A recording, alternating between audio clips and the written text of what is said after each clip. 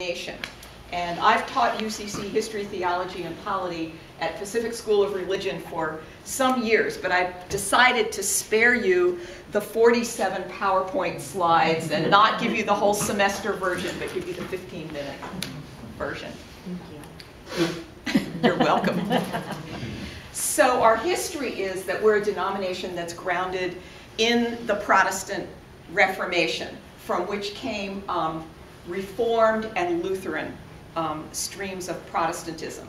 We are grounded in the Reformation in England. It was the Reformation in England that gave birth to Congregationalists. And when these folks started immigrating to this side of the pond, what we got were several different waves of immigration. German Reformed immigrants, German evangelical, and the Congregationalists, who were the Pilgrims, the Puritans that you learned about in school. And also, at the same time, a little bit later, growing up on the American frontier in the early 1800s was a group that just called themselves Christian. They were specifically anti-denominational. They said denominations were an abomination and that all the faith called them to be was Christian. And the only thing that mattered was that you were a person of good behavior.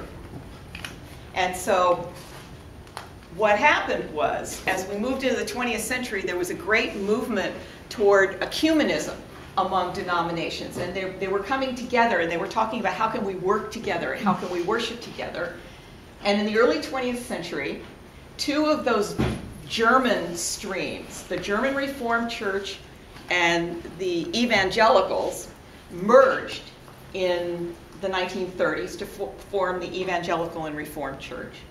And the Congregationalists and the Christian Church, the little frontier denomination, merged to form the Congregational Christian Church. And you can probably see where this is going. They almost immediately started talking merger with one another. And so the conversation started in the 1940s, and in 1957, the United Church of Christ was formed by the merger of the ENR and the Congregational Christian. So the denomination is 60 years old, which is pretty young by faith tradition standards. And how do you know a UCC church? Well, a lot of them have congregational in their name, because if they were congregational churches before the merger, and they kept their name, you get the First Congregational Church of Berkeley and the First Congregational Church of Palo Alto and the Congregational Church of Belmont, and they came into the UCC and kept those names. The Evangelical and Reformed churches tended to have names, they named themselves after saints. There are a lot of St. John's. There's a lot of St. John's UCC churches in the country. But churches that were formed after the merger in 1957, some of them took names like that, and some of them, like Island United Church, took a name that had nothing to do with those traditions, but you find churches that are named after places, parks, streets. I served the Arlington Community Church in the East Bay, which is on the Arlington in Kensington. It's named for the street. So it gets a little harder to tell with newer churches. There are UCC churches with names like the Church of the Open Table or something like that.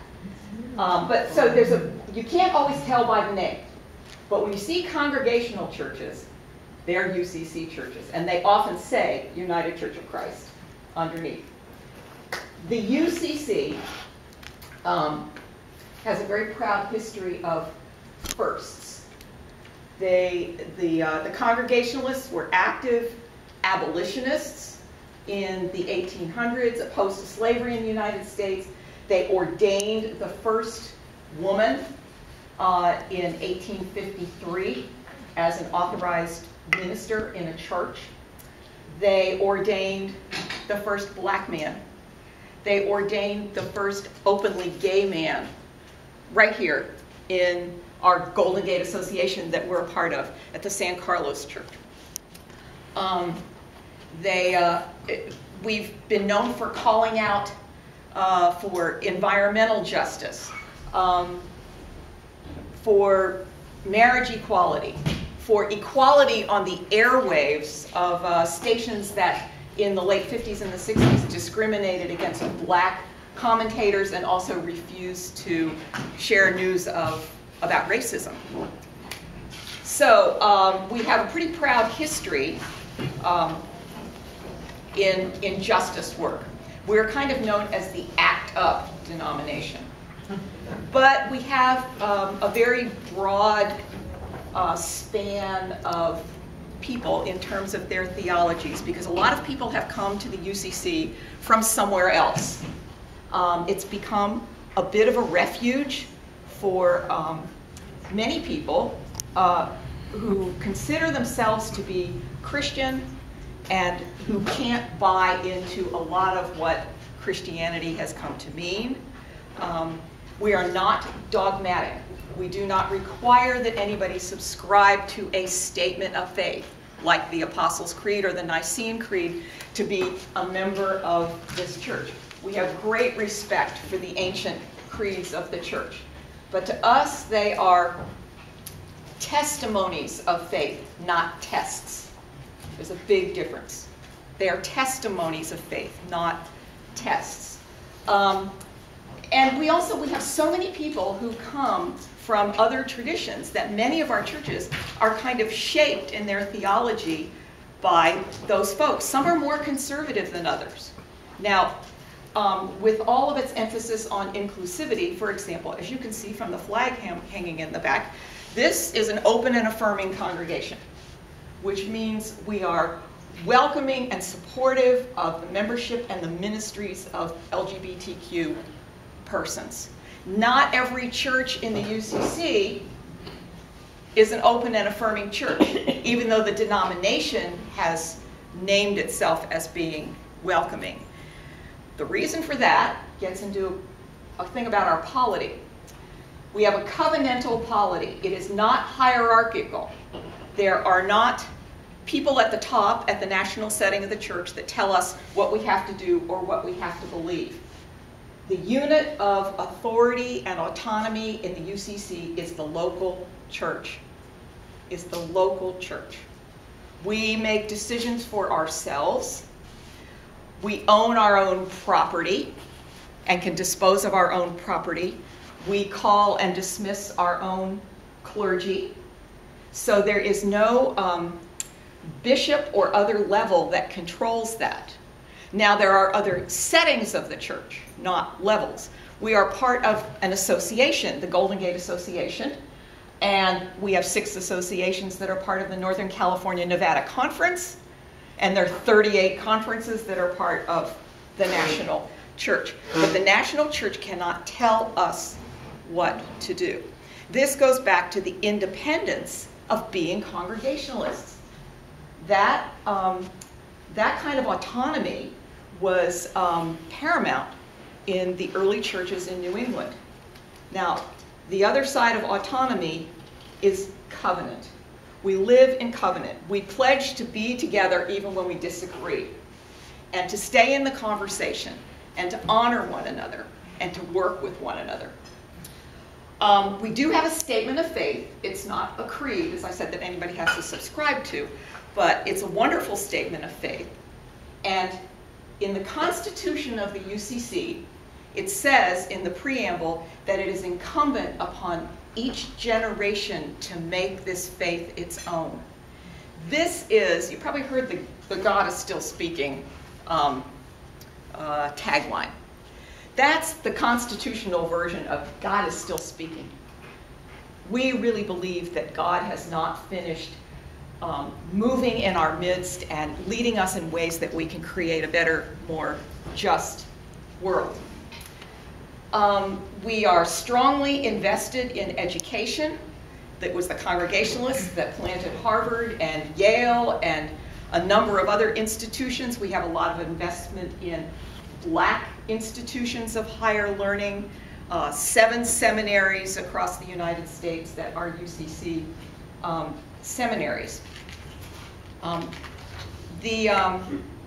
The National Church meets every 2 years in a general synod. The last one was held this past summer in Baltimore, and representatives from all the conferences come together. And the synod does reflection for the whole church and does pass resolutions.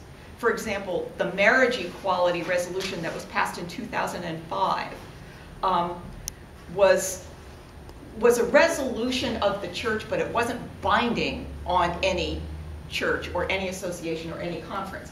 As a matter of fact, we lost a conference over the marriage equality resolution, which shows, that there's a wide range of differences and perspectives. We had an entire conference withdraw from the denomination because of that particular decision.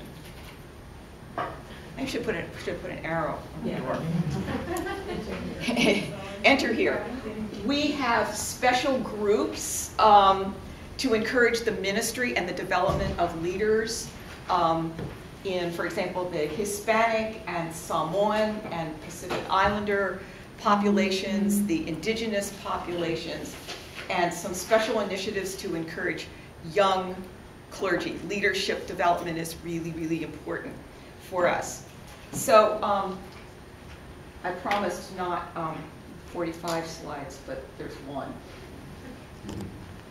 Come on. There it is. Okay. Which is just to summarize some of the points that are the ethos or the foundation of the UCC. And in 2014, they came up with this paradigm of these three foci. That we are a church of continuing testament, that we believe in the principles of Scripture and are led by the teachings of Jesus, that we are committed to an extravagant welcome, a welcome for all people that's unconditional, and that we're committed to changing lives through social justice, which I've already talked about.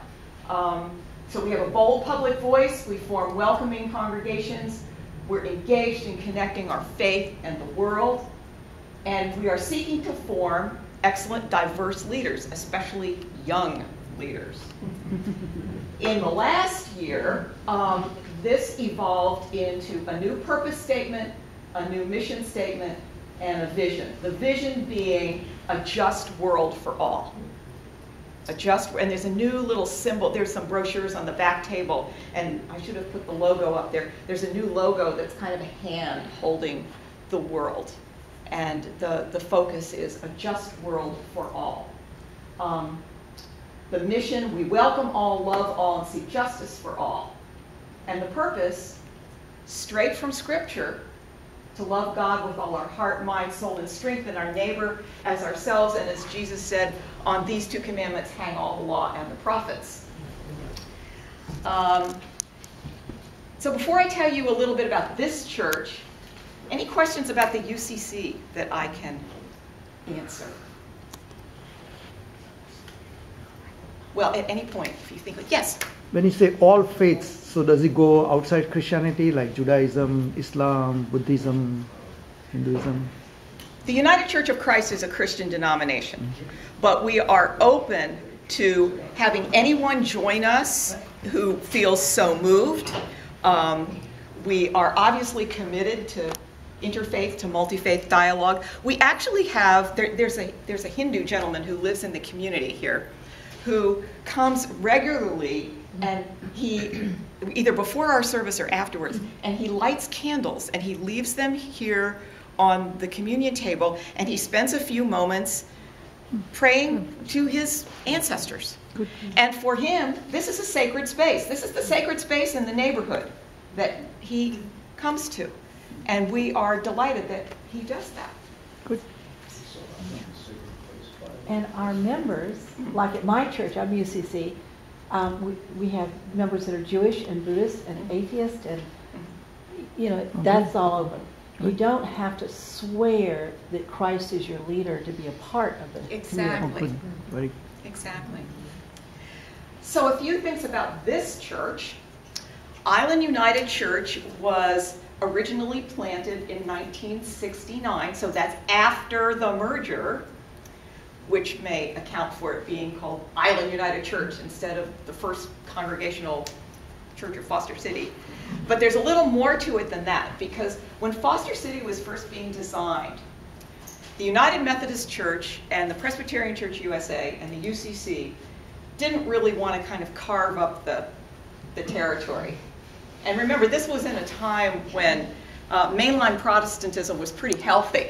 You know, there were a lot of people out there who would probably be looking for a church. So those three denominations decided to plant 3 churches in cooperation. So this church was planted as a cooperative ministry of 3 denominations.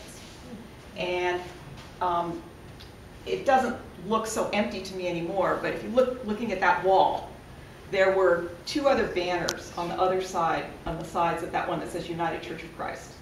And one said United Methodist Church and the other one said Presbyterian Church USA. Well, we were one of those 3 churches which over time have independently kind of morphed to being single denomination churches. The one in Half Moon Bay became a Methodist church. The one in Pittsburgh, Antioch, became a Presbyterian church. This one has grown into being solely a UCC church. And not all that long ago, we officially made our home solely as a UCC church, because our linkage to the other 2 was really in name only. And we very gratefully and graciously sent them the banners, which were really quite beautiful banners like this. And with our thanks for everything they've contributed to our history, and we sent the banners to their judicatories. We're very small in numbers. You're in our space. This is it. We're very small in numbers, but we're very big in heart. We have declared ourselves to be open and affirming. We run the All Our Friends Montessori Preschool, which is the back 2/3 of this building. They are not renters, they are us. And we're very proud of the school and the contributions that it's made to the community, and many of our members have a great investment in education and in children.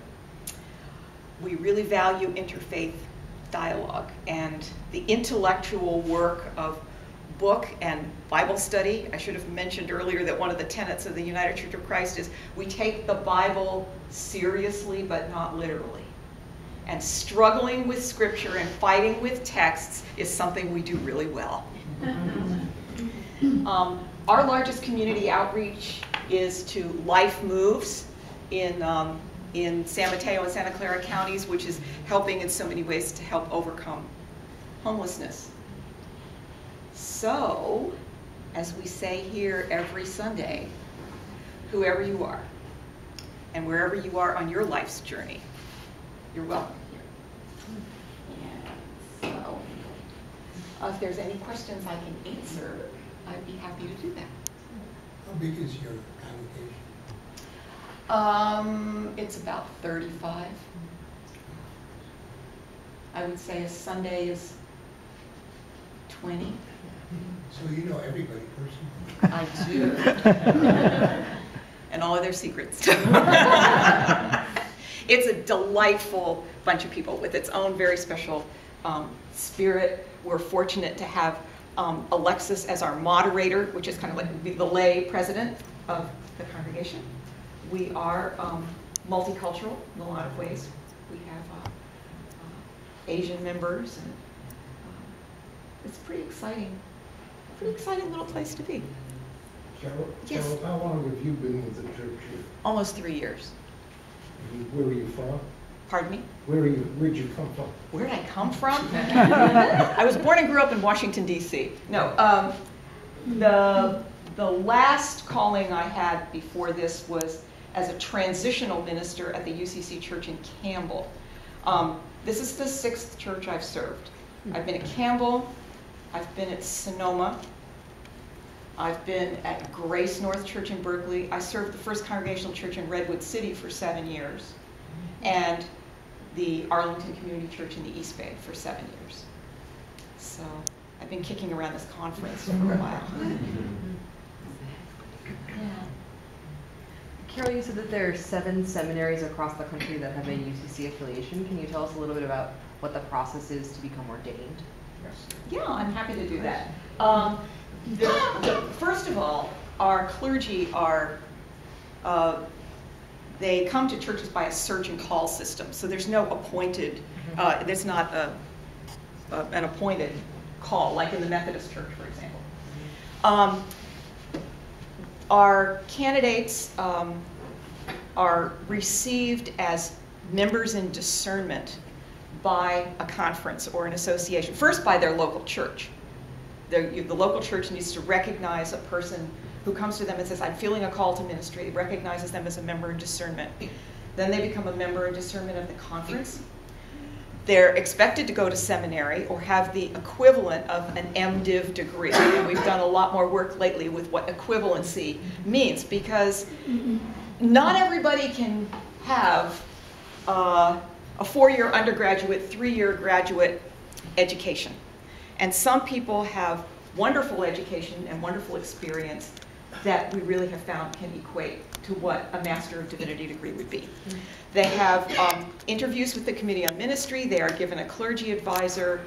There's quite a list of requirements, at the end of which they write a pretty heavy ordination paper, which is then presented to the committee, is then presented to the association. Now, if approvals come all along the way, then the person is then approved for ordination pending receipt of a call. We do not ordain people without a call. So they need to have their first call to ministry before they can be ordained. How do they do that? They fill out a very extensive profile, which is circulated to churches who've also filled out a local church profile, and it's a search committee of the church. That's the compact answer. Any other questions? Well, we're a fascinating bunch. Yeah. Quick question. So you have a nursery school. Does that help feed to your congregation so that the parents of the children then come to this church? And then what is the makeup age-wise of the actual church that you are? The school does not feed the church. The school is a Montessori school, which by definition can't be religiously affiliated. So the majority of the families in the preschool are of different cultural and faith traditions than Christianity. And while we do invite them to like some social events and we do some things together, there really is no, and we have a great relationship, but there's really no connection between the preschool families and the church.